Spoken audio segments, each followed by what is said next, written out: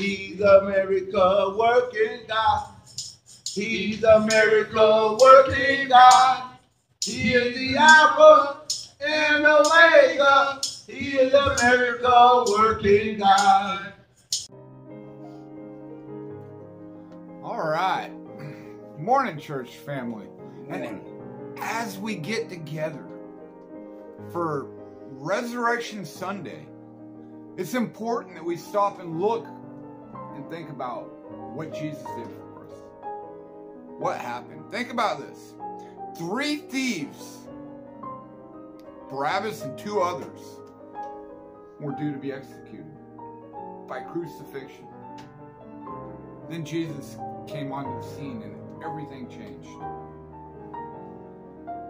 Pilate could not find fault with Jesus. His wife had been having torturous dreams concerning Jesus.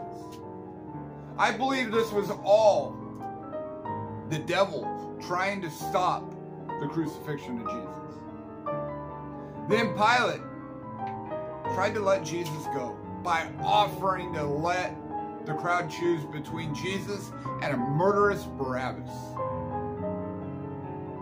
Out of hate and blindness, the crowd chose Barabbas. Jesus took the cross of Barabbas. Jesus, perfect and innocent, was the substitute for Barabbas. Barabbas was guilty, but set free. Because of Jesus, we're all a Barabbas. Because of Jesus, we're all a Barabbas. Barabbas was set free from his punishment because Jesus took his place. Barabbas, whatever he did with his second chance, we may never know this side of heaven. But what's important is what you do with your chance. Jesus paid for your sins on the cross. Your response can be like one of these other 2 thieves. The first one heckled at Jesus and said, "If you're the Son of God, save yourself and us."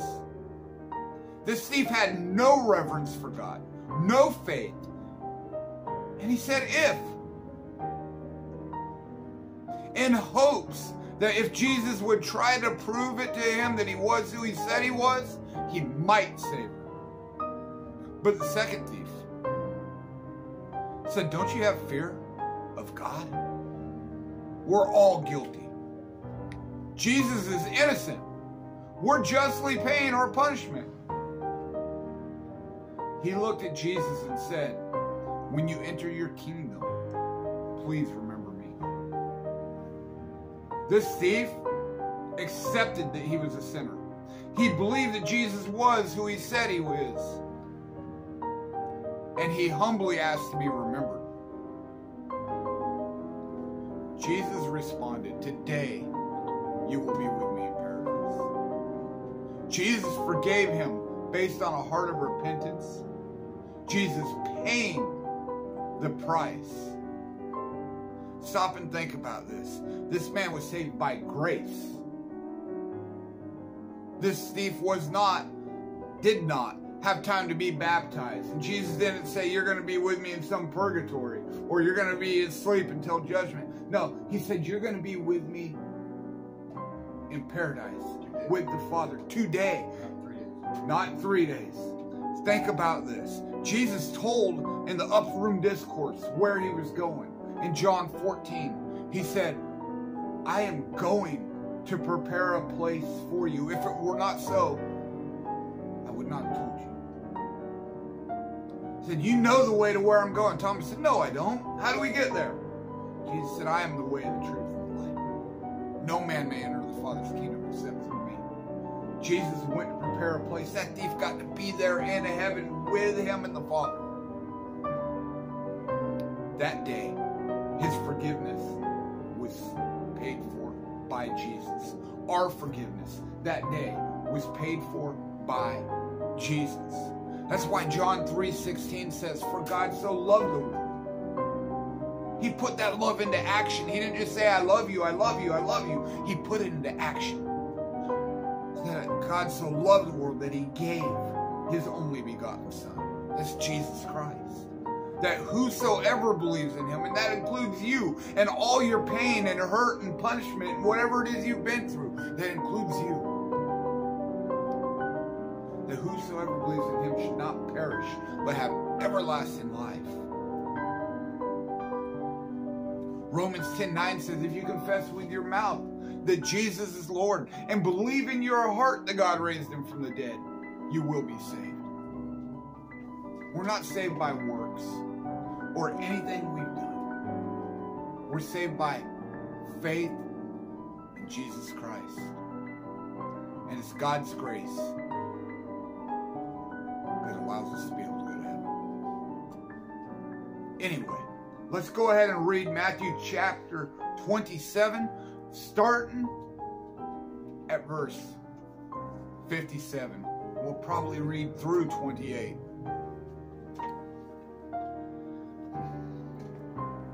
When evening came, a rich man from Arimathea named Joseph, who was also a disciple of Jesus, he went to Pilate and asked him for the body of Jesus. Then Pilate ordered it to be given to him, and Joseph took the body and wrapped it in clean linen shroud and laid it in his own new tomb. When he had cut in the rock and rolled a great stone to the entrance of the tomb and went away, Mary Magdalene and the other Mary were sitting there opposite of the tomb. The next day, that is, after the day of preparation, the chief priests and the Pharisees gathered before Pilate and said, Sir, we remembered how this impostor said while he was still alive, after 3 days I will rise. Therefore, order the tomb to be made secure until the third day, lest his disciples go and steal him away and tell the people he had risen from the dead. And the last fraud will be worse than the first. Pilate said to them, You have a guard of soldiers. Go and make it secure as you can. So they went and made the tomb secure by sealing a stone and setting a guard. Now you stop and think about the condition of Jesus' disciples at this point. They had seen Jesus die on the cross. Many of them did not remember, no matter how many times Jesus told them that he was going to die on the cross and rise again, they weren't thinking about that. Their hearts are broken. They think that they've lost Jesus. They think that they've lost the battle. But they stuck together. They stuck around. They didn't completely take off. They had to have a faith to bring them through it. Mary and Martha, as they go to the tomb the next morning, they weren't going there to expect to see Jesus risen. They were going there to finish preparing his body. Let's read on. Now, after the Sabbath, toward the dawn, on the first day of the week, Mary Magdalene and the other Mary went to see the tomb.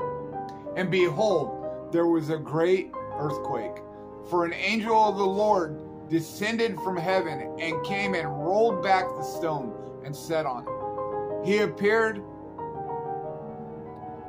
His appearance was like lightning, and his clothing was white as snow. For the fear of him, the guards trembled and became like dead men. But the angel of the Lord said to the women, Do not be afraid, for I know that you seek Jesus who was crucified. He is not here, for he is risen. As he said, Come here, see the place where he lay. Then go quickly and tell his disciples that he is risen from the dead, and behold, he is going before you to Galilee. There you will see him. See, I have told you. So they departed quickly from the tomb, and with fear and great joy they ran to tell his disciples. And behold, Jesus met them and said, Greetings. And they came up and took hold of his feet and worshipped him. Then Jesus said to them, "Do not be afraid. Go and tell my brothers to go to Galilee, and there they will see me." Now I love this because Jesus meets with them. He rises from the dead, and an angel tells him, "Hey, look, he's risen." Then he meets with the women and says, "Hey, look, go and tell my brothers I'm going to meet with them in Galilee." And I love this because during this time, the word of a woman did not mean anything. They were looked down upon in that culture. But Jesus appeared to them first and said, "Hey, go and let my brothers know I'm coming to see them. I've rose. There's victory. I am who I said I am." And so they run to go to Galilee. And while they were going, behold, some of the guard went into the city and told the chief priests all that had taken place. And when they had assembled, the elders taken counsel, and they gave a sufficient sum of money to the soldiers, and said, "Tell people his disciples came by night and stole him away while we were asleep. And if this comes to the governor's ears, he will satisfy him and keep you out of trouble." So they took the money and did as they were directed. And the story had been spread among the Jews to this day. Now the 11 disciples went to Galilee, to the mountain to which Jesus had directed them. And when they saw him, they worshipped him. But some doubted. And Jesus came and said to them, "All authority in heaven and on earth have been given to me. Go therefore, make the disciples of all nations, baptizing them in the name of the Father, the Son, and the Holy Spirit, teaching them to observe all that I have commanded you. And behold, I am with you always to the end of the age." And, you know, Matthew mentioned, hey, some of them did not believe. Some of the disciples had doubts. Of course, we read about that. I believe it's in John. Doubting Thomas said, "Hey, look, I want to see the marks in your hands and put my fingers in the hole in your side." And Jesus appeared to Thomas and said, "Here I am. See these marks in my hands? Put your fingers in the hole in my side." He came and showed him who he really was. But he said, "Hey, you only believe because you have seen. Blessed is he who believes and yet hasn't seen." And before Jesus leaves, before he ascends into heaven, he commands us to go out and make disciples of all the world, to share his truth, to share his message, to share his love. Because him dying on the cross and rising again wasn't just for the sins of people who had passed, wasn't just for the sins of the people who were there, it was for the sins of all. It was for the sins of those who hadn't been born yet, as it says in Psalm 22. And all we have to do is trust. All we have to do is believe, to accept the gift that God has given us. Have a heart that's willing to change. Have a heart that's willing to believe. To let God be able to work in our lives. Yes, we need to be sharing this gift with others. Our forgiveness was paid for, and so was theirs.